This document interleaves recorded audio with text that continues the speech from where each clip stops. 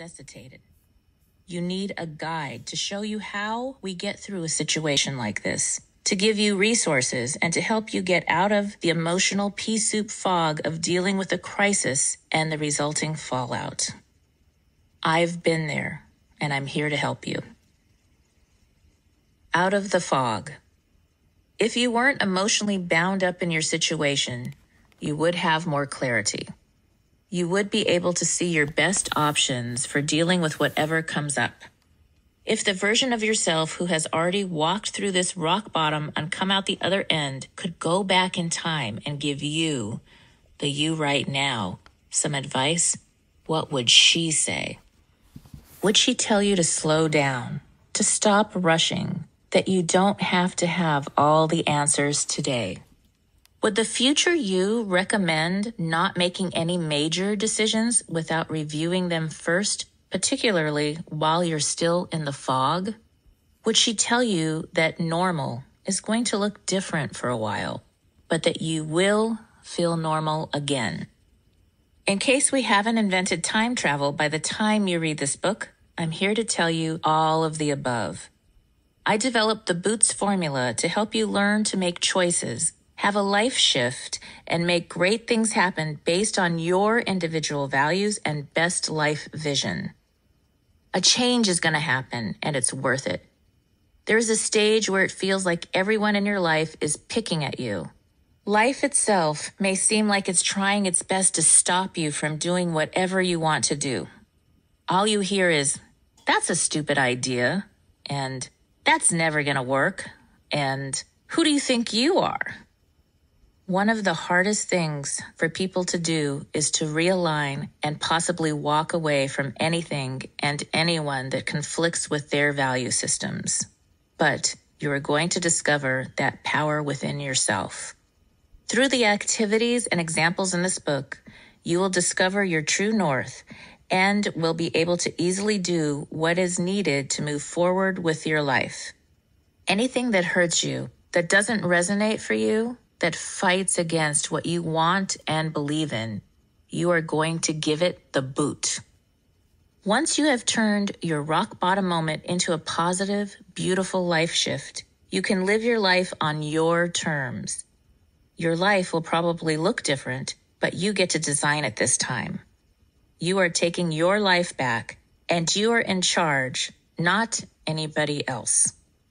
Sooner than you can imagine, you'll be in the career of your dreams or the relationship you always wanted.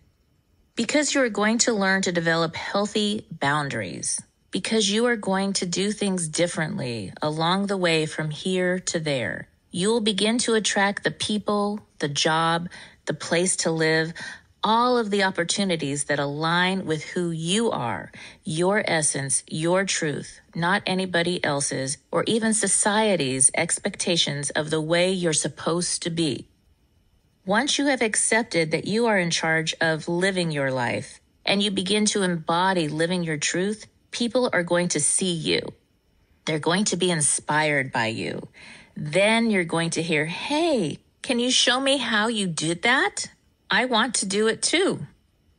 When you assess your peer group and up-level according to your life purpose and vision, and once you have created a life shift for yourself, whatever that looks like, your life is not just full, it's fulfilled.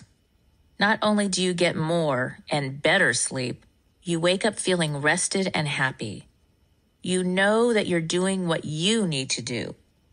Yes, sometimes your heart will call you to leave certain friends or family members in order to find a more aligned peer group.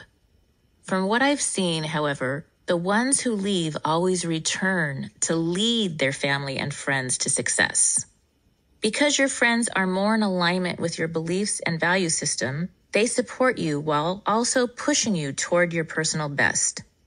Life still involves work, but as a whole, it feels far more effortless. But you don't have to wait for the right person, right job, or right investment opportunity to show up.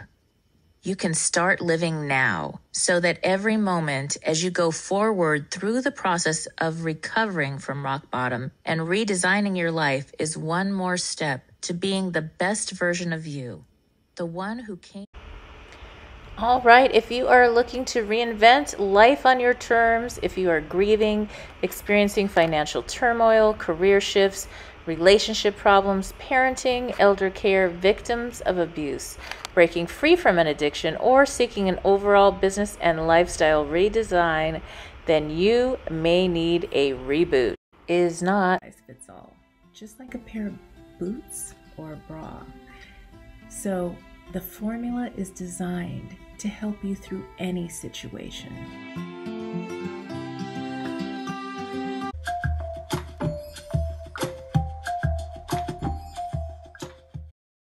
Are you ready for a reboot? Welcome to the Sheila Mack Show, reality at its finest. History reminds us those hit hardest often become the change makers. This year, we've all hit crazy economic, social, and emotional rock bottoms. We all get knocked down. Something hits globally, locally, personally. It affects our health, finances, our relationships. We have to recreate a business or career. Each show, Sheila and her special guest will be sharing their reboot stories, guiding you with real solutions to upgrade and up-level emotionally, mentally, physically, spiritually, and financially. Here on NBC's KCAA Radio. If you're ready to pull yourself up by the bootstraps and bra straps, enjoy a listen. Here's Thanks for having me. Thank you. Welcome to the Sheila Mack Show, reality at its finest. Here we have real people sharing real stories and actionable steps to help you reinvent, rebuild, and reboot your business and personal life on your terms. I'm your host, Sheila Mack, and today we have special guest Nir Bashan. From working with Hollywood and music stars like Woody Harrelson and Rod Stewart, Nir discovered something that may shock you. These creative superstars aren't all that different from you or I. It's just that they have mastered a method of repeatable and predictable creativity, a type of creativity that anyone can learn. And it turns out that that's the same type of creativity that can be used in business and careers as well. Nir has taught thousands of leaders and individuals around the globe on how to harness the power of creativity to improve profitability, increase sales, and boost customer service, and ultimately create more meaning in their work. That formula is found in The Creator Mindset, a book which has been translated into 2 languages and released worldwide by McGraw-Hill Business in August of 2020. All right, welcome to the show. Thank you. Thanks for having me. All right. And I'd like to start off with asking, now this show actually came about based on my new best-selling book, Bootstraps and Bra Straps, the formula to go from rock bottom back into action in any situation. I wrote it right before the pandemic. And so it came out right on time. And then I got on invited onto the show, and next thing you know, I have 12 hours a week on the show. So, and my own show. So that's how this started. So I like to start off by asking you if you have a time in your business or personal life that you can share with the audience where you experienced a tough situation and how you got back on track. Yeah, I mean, how long do we have, right? I think that's what you touched on is the key, right? It's what you do with those situations and how you move forward are really the guts of ingenuity. And so I had a company in Hollywood that failed miserably. We had a product out. It did well for a while, and then I didn't do any follow-up. I did nothing to support that product through, and literally went out of business because of it. And what I learned from it was not to do that again, and to really follow up with things and create auxiliary products and services around an offering, and not to get complacent. I really learned how not to get complacent. Yes, so true. That is something. And when you're able to just pick up and start over again and be okay with that, that's when you have rapid success, because it's like it's all a learning and it's building on more success and preparing us for things we don't even know to expect, what's next. So especially in business today. Definitely. Yeah. I think we live in a world where nobody wants to talk about failures. Everybody wants the next Instagram multimillionaire. Oh, I posted 3 pictures and now I'm an influencer or a celebrity or whatever. But I think we need to start talking a little bit more about failure, a little bit more about how difficult the road actually is, rather than just kind of glorifying somebody who's already made it. And that's kind of part of my mission, part of my life's work. Yes, yeah, it's so important. And anybody that's very successful has some kind of a story to share where they have gone through some very interesting times that built resilience and creativity into their life. And so I'd love to hear more about your creative process and how you came about that exactly and what the parts of that are.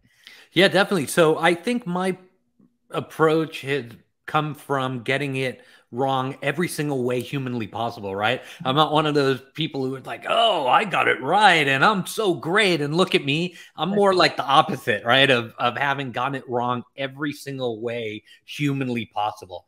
And I find that people who get it wrong and then look and see what happened and really sort of analyze it and take away from what has gone wrong tend to be the most creative, because creativity to me is not about an instrument or art or sculpture or something like that. Creativity to me is all about the art of being able to solve problems that exist in our world today. And we have overdeveloped our analytical mind. We treat everything as numbers and spreadsheets and profit and loss and quarterly reports. We've stopped connecting with that creative side of our brain, and we've just turned into a shell of our potential, a shell of what we could possibly do. And so I think people need to become more creative and solve problems in different ways in order to elevate humanity.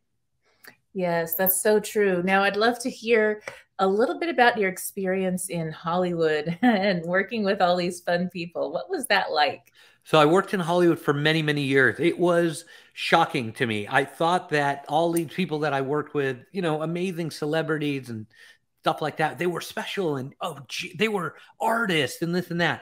And almost everybody I worked with, unless they had an addiction problem or something like that, because some of them do, but the overwhelming majority of people were very disciplined. They had a notepad, they would write down ideas, and they were very organized about how to become creative and how to use that creativity. And I noticed patterns that started to become evident. I noticed patterns in musicians too. I thought, I worked on a bunch of hip hop albums in LA in the late 90s. So I had Cypress Hill and KRS-One and all these famous, huge hip hop rap artists. And I would sit in the studio and I thought it was going to be a party, Sheila. Like I thought it was going to be a music video, right? A party and champagne flowing and this and that. And everybody was very disciplined. We started at 9 a.m. People went home at 6 o'clock. Everybody had a process. Every musician that I worked with, except one, had a process. They, were organized. They knew what they were going to do that day. They had goals. They had an agenda. It turned out that creativity is a process, and it's something that anybody can learn. It's not this mystical thing that, I wish I was like Steve Jobs or something like that. It's not about that. It's about a discipline, wanting to learn the steps and going off and doing it. Yes, that's so true. And that's something, I mean, I grew up in California, and Hollywood was like my backyard. And I actually was homeless from 10 to 13 and a half. And I was like there in Hollywood, and I would sleep on the benches in the Troubadour at night because my best friend had a boyfriend that worked there. Wow. Millions of years ago. I mean, that's how crazy it was. And to me, I got to know so many incredible people and, bands that nobody heard of. And then the next thing you know, they're super famous, whatever, because I was just there all the time. And I learned a lot. And you're right. Every famous or quote unquote famous person that has success, whether that's in the music industry or all these other careers, they work some long hours. And when everybody else goes home, they're still working on it. It's not the party. And like you said, it's the few that might have a situation where, they're off, and then they have a really good manager that's helping them keep on track, or else it would fall apart. That's just the reality for sure. So yeah, definitely. It's amazing. And I watch these musicians and I watch these actors, and then later in life, I started doing other things, right? Not just Hollywood or music. And I noticed that there's patterns that you can apply from Hollywood, from music, that worked just as well in business. It was really incredible. And from that, I kind of gravitated toward a recipe of creativity. And that's what I'm out doing now. I speak at conferences and do workshops with companies all over the world about, okay, great. This creativity stuff is wonderful. Now, how do we do it? And that's kind of where I come in. Yes. Yes. I love that. So what would be some of the steps for somebody that feels like they're not as creative as they would like to be? So I think one of the things that your listeners and viewers can do right now, if they want to become more creative, is a concept that I call the little victories, right? The little victories are all about cherishing and loving those little things that happen along the way. What ends up happening in most businesses is we set a 3-year or a 5-year, a 10-year goal, and we march towards that goal like nothing else exists. The problem with that is that there's little victories that occur along the way that might just steer you into a different direction. And being aware of the little victories and celebrating them are an incredibly valuable creative tool. Those little victories, Sheila, might take you somewhere completely different. Just like you were an author, you wrote a book, and all of a sudden now you're hosting, this great syndicated show, and it's wonderful. Those are all about the little victories setting you up in a way that you might not have known. And that's what creativity really does. It works on a tangential path, not an analytical path. That's so true. And now I know for myself personally, one thing I experienced in life I'm very creative, which is good. And so in life, I've had lots of people, friends, loving family members, whatever, that I would say, here's my creative idea. And they'd be like, nope. And that's done. And so I remember a time where they told me it was impossible to like buy something. I said, I just want to own a place. And I had lost everything and this and that with fire and all these things. And I said, no, I've got $35,000. I can find a house in California. Well, I got a little cabin up Woolsey Canyon, not far from Topanga Canyon, $35,000. And then I was like, and I'm going to make money from it. And they're like, right. And I split it up and I was making $6,000 to $8,000 a month. I was, waiting for money to come in. And I was like, okay, I'm going to hand paint it. I'm going to decorate it. I'm going to design it. And my friends were like, honey, just go, like, Sprouts is hiring right now. You can get a job, rent out a little apartment. You'll be good. Right. And had the best intentions. And then, a couple months later, I'm making money and then I'm buying a big house and all this other stuff. And they're like, you're crazy, and you're a little out there, but you know how to make money. And we'll never doubt you again. And I was like, thank you. So it is something that I had no fear. I was like, what do I got to lose? I have nothing to lose. I don't have much to work with. So what do I have to lose? And I just had fun. So, but there was work. Like I rolled up my sleeves and worked day and night, painting and cleaning and, making it pretty with a budget that was stupid low to actually get it rented out. And it sold for $298 3 years later. Nice. Yeah. So a nice return on investment. And it cash flowed all that time. So it was and that's not my thing, but it's the creative thing. It's not about property or design. It's really, you can apply that anywhere. And that's the thing that's really different once you realize that. But there's always that time where people question you and you question yourself because of it. And you think, oh man, maybe I should go work at the grocery store. So, it's one of those things. How do you overcome that? Yeah, I think you're tapping on something really important here. The self-doubt monster is what I call it in the book, is one of the strongest things that derailed humanity from reaching its rightful goals, right? I think we could have easily have cured cancer by now. I think we could have landed a woman on Mars. We could have cleaned up the environment. There's amazing technologies that can clean the air. There's some stuff that I saw at one of the recent trade shows where I was speaking at that can clean plastic out of the ocean. It's like a passive thing. It's like a big ring and it collects plastic, and it has a beacon and a ship can come and empty the plastic. It's amazing, right? The technology, the innovation, yet, that stuff is few and far between because most of us succumb to the self-doubt monster. We go, oh, I can't do this, and that's somebody else to do, and that's not my job. I'm not supposed to get a job at the supermarket. I'm not supposed to solve, plastic in the ocean kind of problem. But when we do that, we're cheating ourselves out of that rightful place that humanity has to solve incredibly important problems in a creative way. And so I talk in the book about 3 techniques on how to deal with that self-doubt, which I have and everybody has. It just kind of comes out.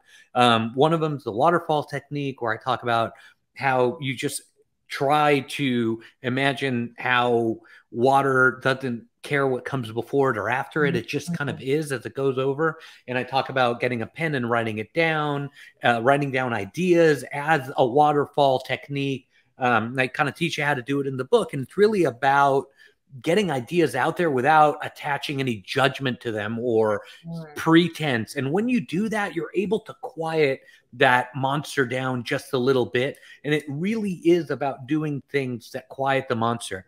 Detox. I talk about digital detox in the book. Incredibly important, right? About looking at your calendar and just taking 5 minutes a week, right? A week, 5 minutes, and just scheduling time out. I mean, we're all, busy 9 to 6 every day, back to back to back, right? So you take 5 minutes out of 1 week. You can do it today, right? Your listeners and viewers, they can do it today. Just take 5 minutes out and block it out. And when you are in that 5-minute period, shut your computer down, shut your phone down, and just veg out for a little bit. Right. And then every week increase that a little bit and a little bit more.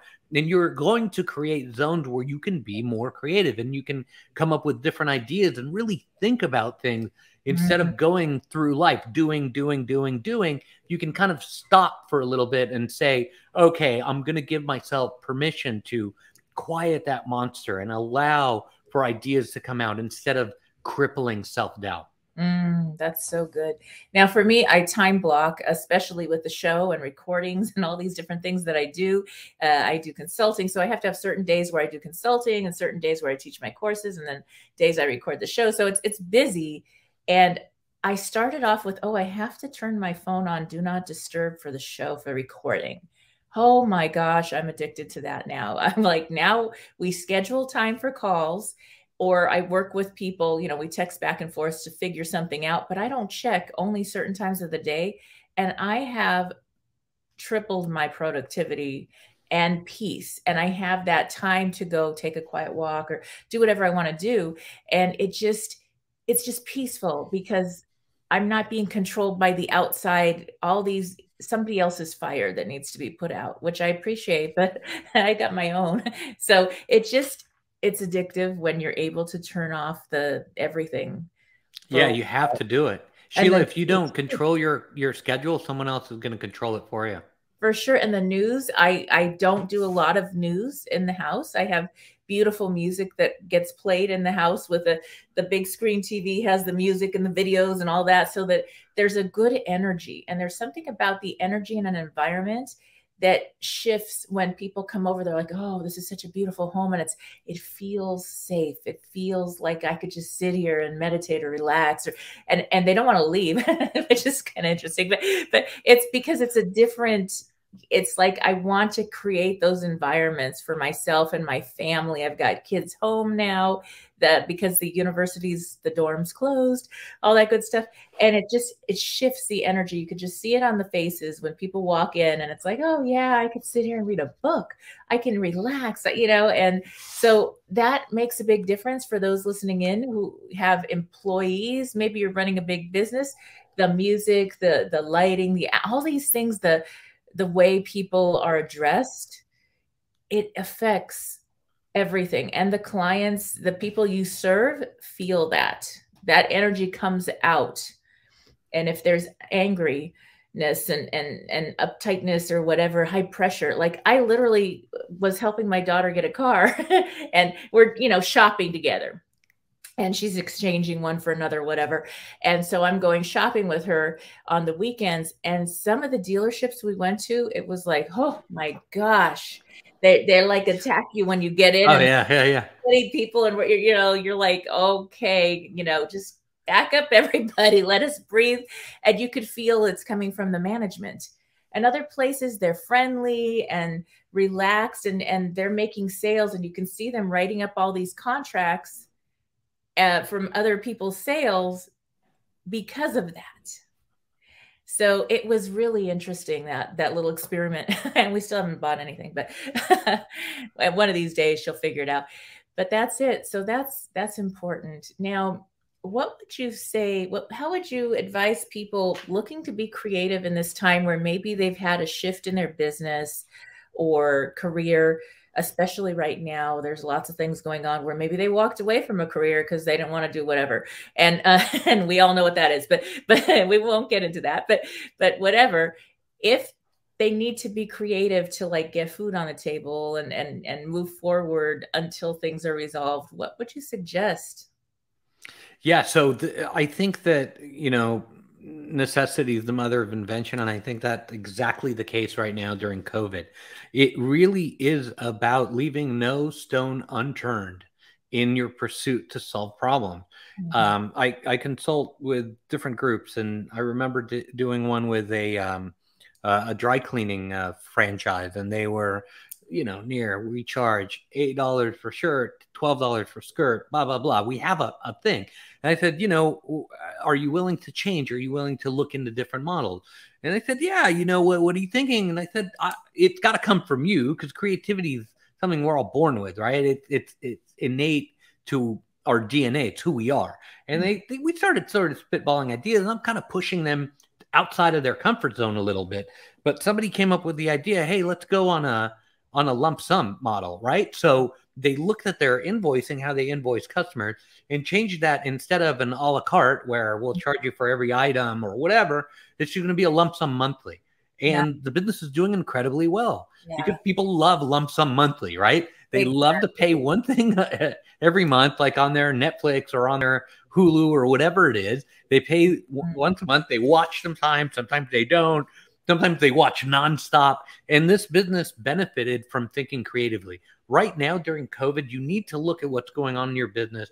You need to look at what's going on in your career and leave no stone unturned, creatively looking at that problem. Look at that problem from a bunch of different viewpoints and take nothing off the table of potential. Because when you're able to think creatively, not just analytically about a problem, you unite the mind into one supercomputer, super powerful computer that will allow you to look at problems and really come up with ideas that will work.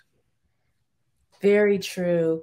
And that brings me back to when I was young, 23, I opened gift stores, Montrose, California. I don't know if you know that area. And that was my first, it was a 5,000 square foot. And then I had Sierra Madre, Pasadena, Burbank, all over the place.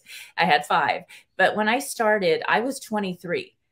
And I hired people that were like 50, 60 because, that they were experienced salespeople. And I would sit down with the group and we would have a breakfast, and everybody, even the kids, I had a whole program for at-risk youth to go through. Over 200 kids went through the program. So everybody would sit at that table and we would create ideas, and nobody was ever wrong. And sometimes the most creative idea came from maybe one of the kids, or, something like that. And that was how I had so much success, because it wasn't me, it was us. And we're still friends today. I had that store, all those stores, for 17 years, and then closed and did teaching and now all this. But in that time, that was it. It was not laughing at somebody's idea. And sometimes somebody's idea was kind of like, okay, that's not going to work, but there's something about it, that one little creative piece that, doubled the income for the month, and then we'd all have a big party and celebrate. So, so that was it, that creativity. And just even think about families. If you're home and now you got your kids home, both parents are home, working from home, all this, and it's different, have a time where you can sit down and throw out ideas together and honor the kids' ideas. And you'll be surprised. They might resolve a situation on how to set up the house differently or whatever. That's like, oh, now we have peace at home. Wow. And it came from the 6-year-old or whatever. I don't know. But it's teaching. That's teaching the creativity and allowing it so that you're not wrong. Yeah. I mean, it will show you if it's not right. Yeah. You got to really explore ideas all the way through and not attach to it a predetermined result, when we attach predetermined results to ideas, no matter where they come from, you're absolutely right, then we limit their ability to really shine. And I talk a lot about in the book, because of consulting with different people, I've noticed that there's a real need for that, right? There's kind of like, how do we do this? How do we get different feedback from different departments? How do we get everybody kind of on the same page? And it's really something that needs to get done. And it starts with leaving no stone unturned. It really continues with getting that feedback from all different departments and really expressing them, learning what they are, and trying them out when appropriate. Yes. And I know this show is not censored, although we can't say bad words. And so, when people feel that it's not being censored and they're safe to say whatever they feel, especially during this crazy time, without judgment, with, okay, that's where you are at. This is where I'm at. This is how I feel about whatever job I'm doing and the store, the whatever they're working at. And so that's going to really help, because that's the truth. They could say nice things because they don't want to get in trouble, or they don't want to be, okay, I don't want to like rock the boat here, or complain that was the boss's idea or whatever.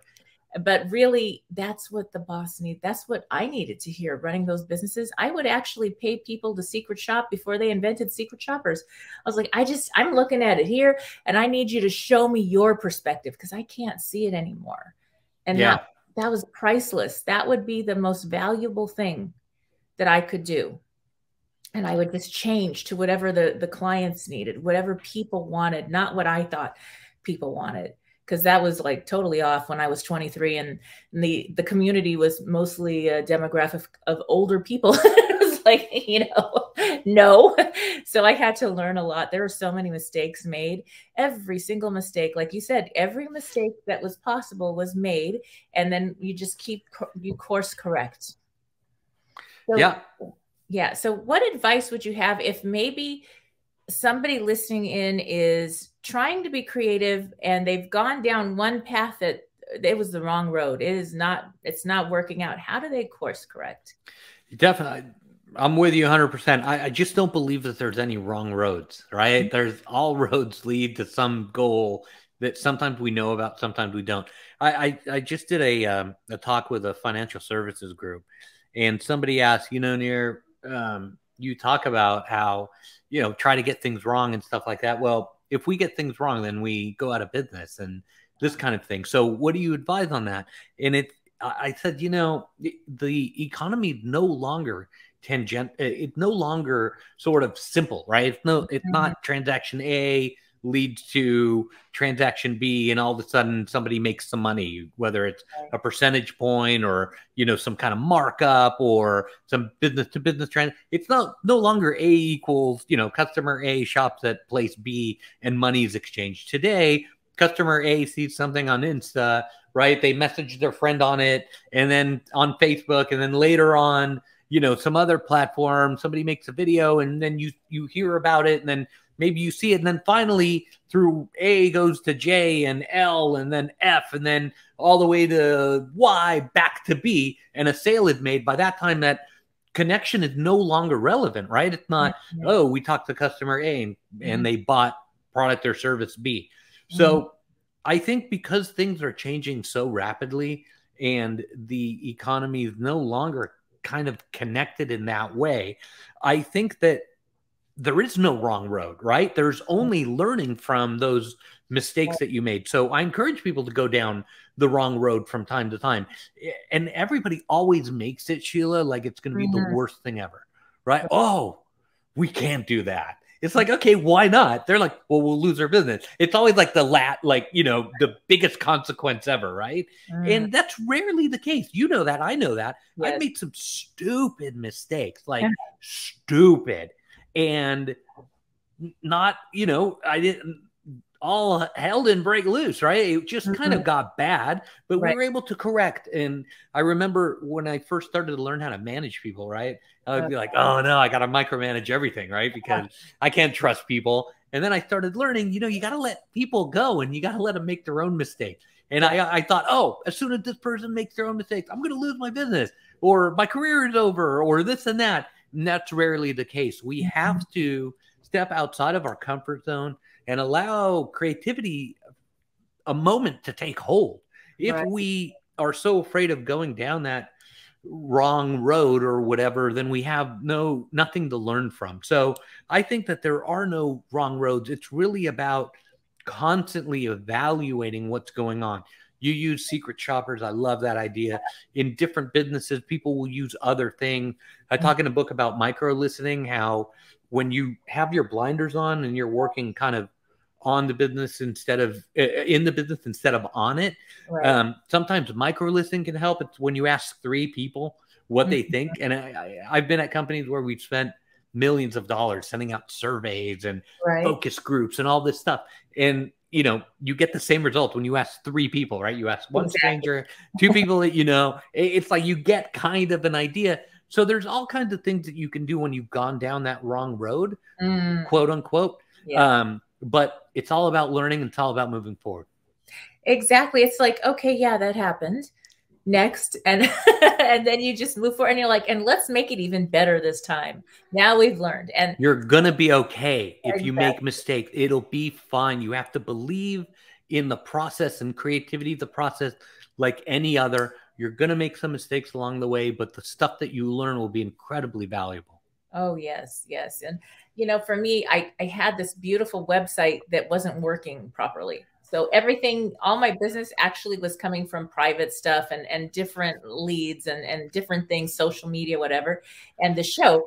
And so not too long ago, the whole entire thing got lost in cyberspace, like disappeared. Oop, it was gone. And I was like, oh, and everybody looked at me on the team and they were like, oh my God, that's like a car right there. And I was like, what? But it was a broken down car that wasn't getting me where I needed to go. I was doing all this other work. But it looked good. Yeah, it was a sexy car, but let me tell you, it didn't go anywhere. And so I was so happy. I said, I feel incredibly peaceful right now and now we're like, you know, just finishing rebuilding and it'll be up in another week or so. But, and there's a temporary thing there in between. That's fine. But it was like, oh, that's great. And the way we've done it now is so much better and easier. And I'm not dependent on all these other people that you pay so much money that it wasn't giving results. And so I'm really grateful. And it just, the biggest sense of peace came over me because it needed to go. It's like you're hanging on to an investment, and that goes with business. You would invest in some idea and you're hanging on to that because I spent so much money on this pain, this product, this whatever. And it's like when you can just let that go, because it's draining you, then you're going to have more success and you'll just have this immediate like peace and more success shows up. So that's kind of that. It's a real life example of what happened. And I was like, wow, I thought I would be really upset right now. And I just, and you're just the opposite. Exactly. So that was a learning. I even surprised myself. Because, you know, there was money involved, like a car. Like I said, it was that price. So I was like, wow, why do I feel so good about this? Yeah. So that's something.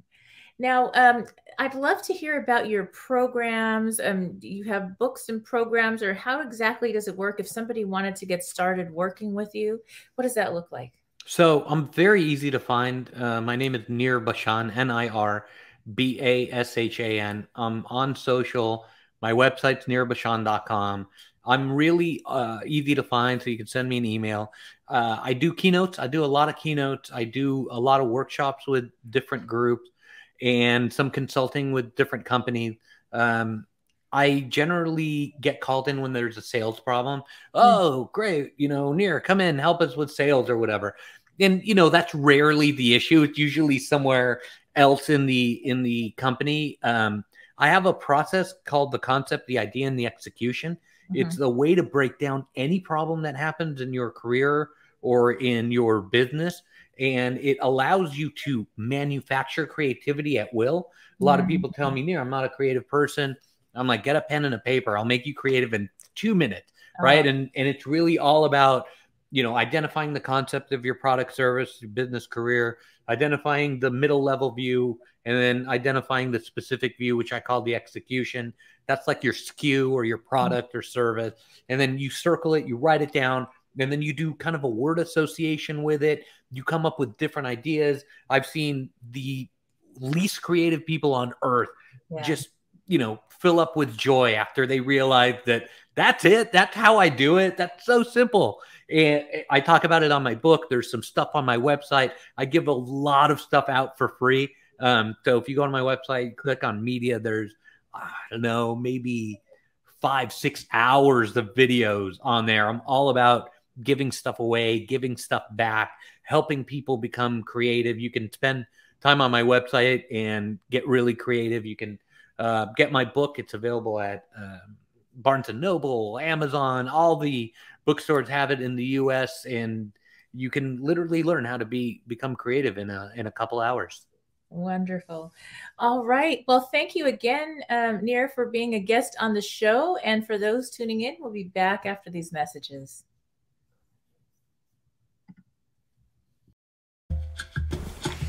Volume 2. Dear Sheila, I am feeling extremely betrayed and confused. I have been a faithful wife married to the same man for 12 years with no children yet. I went on a 2-week business trip with my coworkers and had trouble reaching my spouse.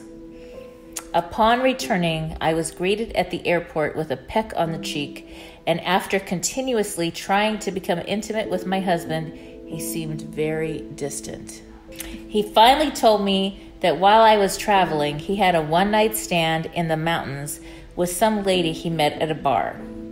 My husband promised that it was over and that fling meant nothing. He just drank too much and things got out of hand.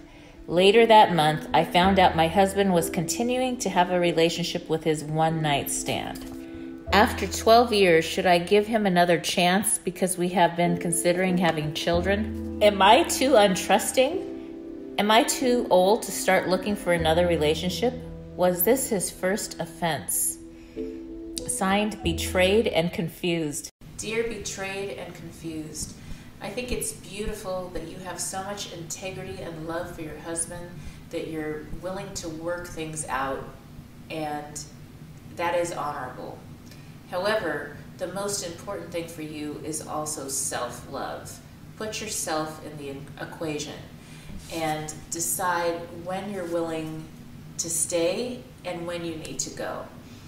You may need to do a relationship reboot or get with a couples therapist. Now, this requires 2 people. So you have to find out, is your guy willing to show up for you, or is he already out? That's a big question that needs to be answered, and that has nothing to do with you. A lot of times when situations like this happen, whether it's to the man or the woman, and there's somebody cheating, the situation is that the person that was cheated on feels like they did something wrong. And yes, there are 2 people in a relationship, but there also is the reality that sometimes it has very little to do with them. So you need to give the options to the other person. In this case, it's your husband.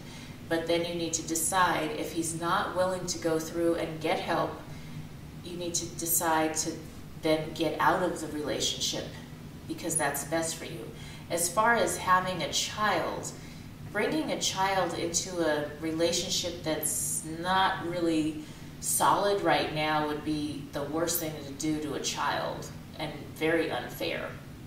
So the best thing to do is get yourself solid, love yourself through this, either get therapy or get out, and then you will find somebody, either rebuild your relationship and when you're solid, then have a child, or you'll find somebody else and at some point have a child in a solid relationship. And that would be my best advice on this. Thank you for listening to Dear Sheila. If you are just tuning in, this is NBC's Sheila Mack Show here on KCAA Radio, the station that leaves no listener behind.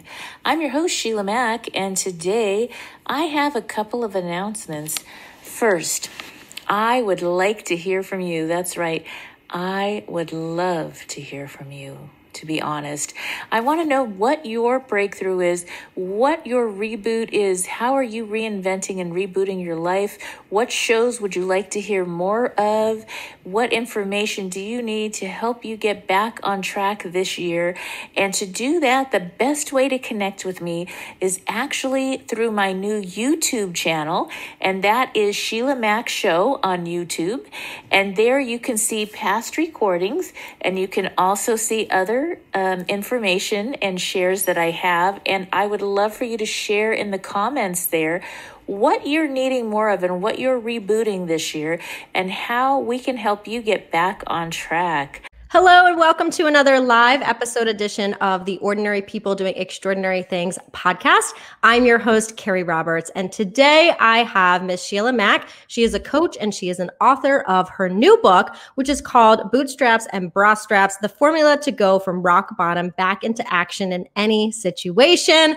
Welcome, Sheila. Thank you for being here today. Thank you for having me. I just am so glad to be on and share about this during this time.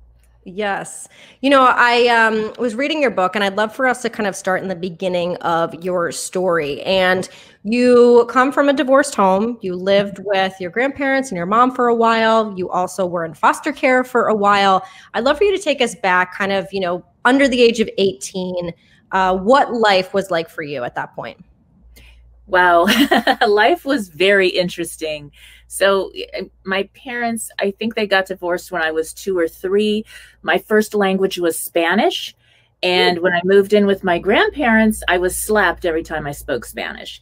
And so I had to learn English. And I remember translating from Spanish to English to be able to speak and being afraid to share my voice, which is really interesting because now I do a lot of sharing. And so that was the beginning. And I had incredible experiences. I ended up going from home to home. So sometimes I was with one set of grandparents, the other set of grandparents, with different family members, friends, going throughout. And there was some abuse that happened, which happens to, I don't know what the percentage is, but it's like 70, 80% of people have had some form of abuse by the time they're 18. So you're not alone if you've gone through something, for sure. And for me, it was very violent. And at one point I was at a home that my mother was visiting, and she was like, you got to go, you got to get out because it's so dangerous. Pets were being killed. I was being abused terribly. And so I left. And one of the things that happened before that, that stuck in my mind all the years later, was my grandmother on one side, she had a group of very incredible women. They were all stoic older women, I don't know, 70s, 80s. Maybe they were younger because I was, 5 or something. And they would get together and have coffee and tea, and they would discuss what they went through in their life. So one lady had lost her entire family, brothers, sisters, and parents in a concentration camp. Another lady, her and her husband escaped a country to come to this country. They didn't speak English and they left every single thing. They didn't have a penny. And another lady, she lost her husband and she owned a Greek restaurant. It was a very famous Greek restaurant in LA over the years, but it was back in the day when everybody was against a woman running a business. So she had to really step up and own her strength and say, no, I'm going to do this. I got this. I can do it. And so these were the type of people that I heard these living history stories from. And I thought, oh my gosh, I wonder what my adventure is going to be. And I could see that life has waves. It doesn't matter where you're planted, whatever it is, you're going to go through something and to get to that beautiful place.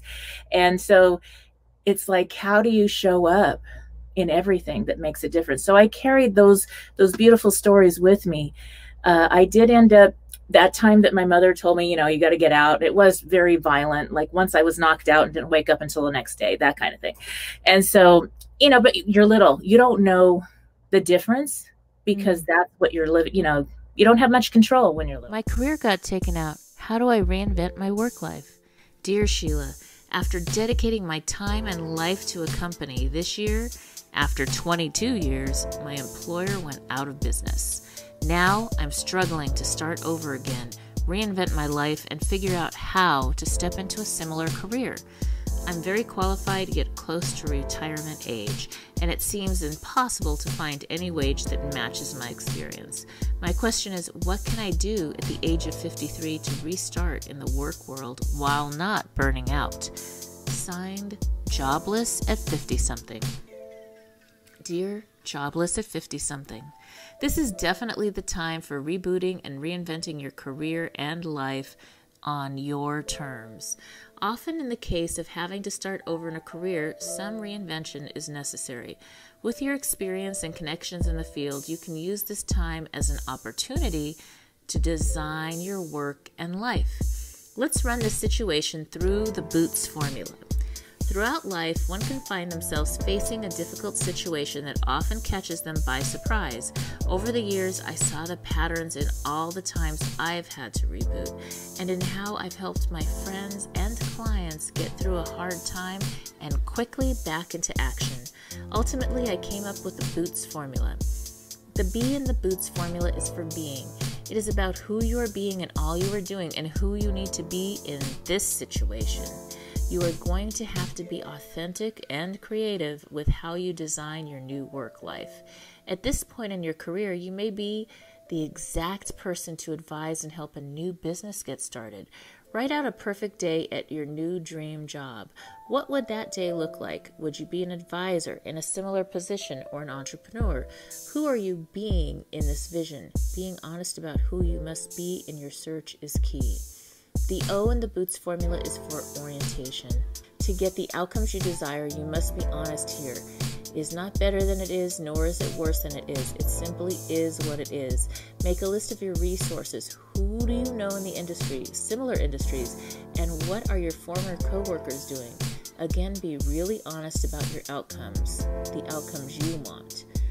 The next O in the BOOTS formula is for order of operations. Now that you know who you need to be and your orientation, you can decide in which order you must do things. You may need to take on part-time work.